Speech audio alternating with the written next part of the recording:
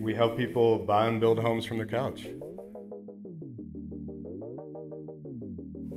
Being a company that just has something to offer consumers that's new and different and relevant. I can tell you from firsthand experience, I mean, we had no clue what the heck we were doing. The only reason we got to where we're at now is all the resources that are still available for the next person that wants to create something from scratch. There are all these things that we thought we had to have figured out, and really all these reasons why we weren't ready to start yet in our minds.